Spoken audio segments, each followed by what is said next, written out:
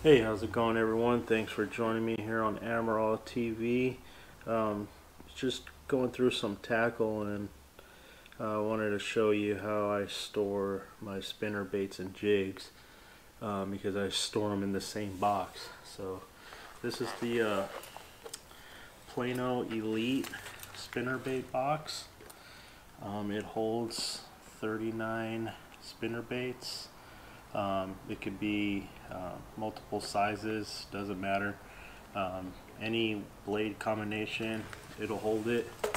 And how it does that is that it'll fit in these little slots.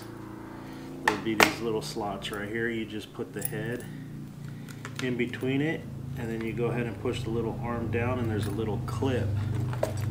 There's a little clip in here that will hold the wire, which is pretty cool. They hold them in place. These things are not going anywhere. You can tip them, move them around, and they are not going nowhere. Makes a nice little compact package. This is in the 3700 series size box, so it'll fit with the rest of your tackle. Stay nice and organized that way. And then I also use this box for my jigs. Now, depending on the size of the jig head, you can't put them on each row. You can't fit them. So like these bigger style headbangers I got, they're spaced every other one, but still holds quite a bit of jigs. Plenty for the day.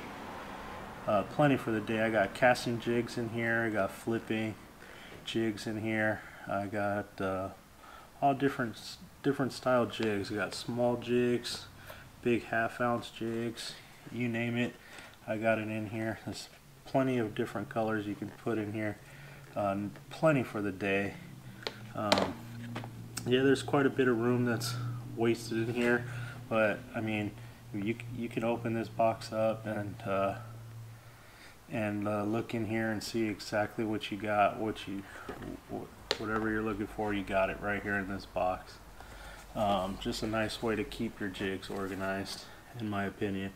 I got let's see, 13, 26, 27, 28, 29, 30, 31, 32. I got 32 jigs in here, so plenty of jigs for the day. Again, it's in that 3700 series box, so it stacks up with the rest of your tackle, and you're good to go. I mean, yeah, that pretty much wraps it up. That's how I store my spinner baits and jigs. I'll have links in the description so where you can get these boxes and where you can look at them up close. And I appreciate you watching, and if you haven't already, just hit that subscribe button, ring that bell so you don't miss a thing. Thanks for watching.